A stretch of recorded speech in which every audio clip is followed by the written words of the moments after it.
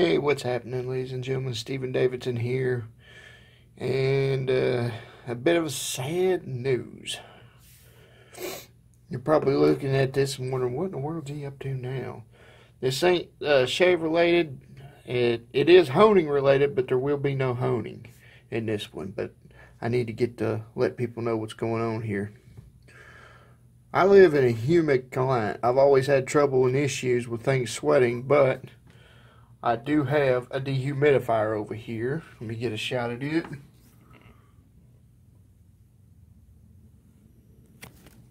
It's noisy as I'll get out, so I got it off during the video, but I need to let people know what's been going on. The last 3 stones that I've bought from Naniwa, they perform great and everything, but longevity leaves a lot to be desired. So I'm going to start with my Naniwa 600 grit professional. This is the Naniwa Professional 600 or New Chasera.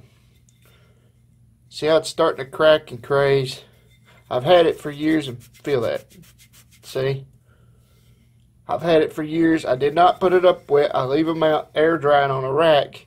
In fact, I got my rack right there. And I run the dehumidifier while I'm drying my stones out. So, because they do tend to load up and whatnot. But, yeah, see? It's trying to craze on me and crack in some spots. This ain't the only one. This is the Naniwa Professional New Chasera 600 grit.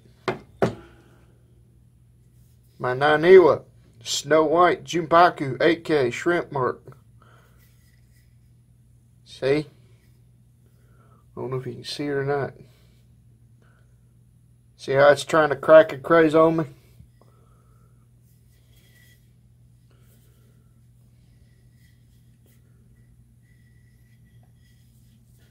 I don't know if you can see it or not. See how it's trying to crack and craze on me? Right there's one. Whatnot. I've had this for a year. Maybe almost 2. This one I just bought. And they were 12K, and look. It's already trying to craze and crack too. Guys, I don't put my stones up wet. They're sweating like crazy. And I really don't. I leave them out, and I leave the dehumidifier running for as long as I can. And I leave these out for at least 24 hours on the rack I showed you. Point blank. I will not be buying another Naniwa stone if they're going to do this no sooner I get them. This is my newest stone. And I'm also starting to see the same thing with my Nagura of this stone that I got. So I'm pretty much done with Naniwa, folks. This thing feels like plastic when you hone on it.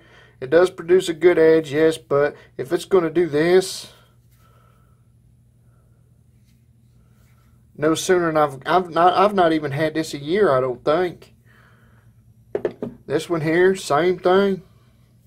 And this one here, same thing. So I'm pretty much done with Naniwa's Waterstones at this point, including the Chaseras, because if they're going to crack and craze, and I just can't keep simply throwing money at these. These stones are expensive. Every one of these stones is. Let's see. This one was $100. The Snow White was over $100. This one was $110. This one was $100. This one was $70. And look at them, trying to crack and craze on me. So if you want a good stones, go with the Shapton Pro Kuromaku series. I'll put links below and everything. But yeah, I thought I'd share what was going on with you. So thank you for watching, and I will see you guys later. Take care and God bless.